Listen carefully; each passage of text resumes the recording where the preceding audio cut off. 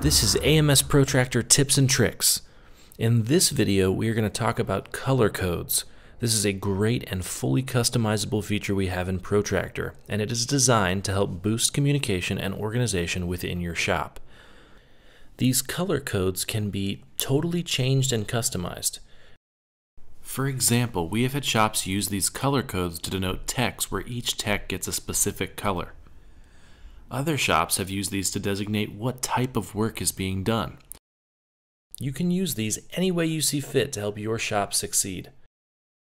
To customize these color codes, go to the Setup button on the top ribbon, then search Color in the search box. Click on Color Categories. This shows you what current colors and labels you are using, but can be fully edited. Up at the top, under the Action section of the top ribbon, you can add, edit, or delete any color codes below. When adding a color code, a dialog box will appear to give you the ability to provide a name and description, as well as picking from a limitless supply of different colors. When finished, hit the OK button and you will see it show up under your list of colors.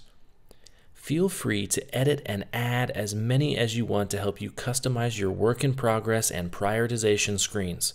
The most important part is making sure everyone knows what the new colors mean and starts using them.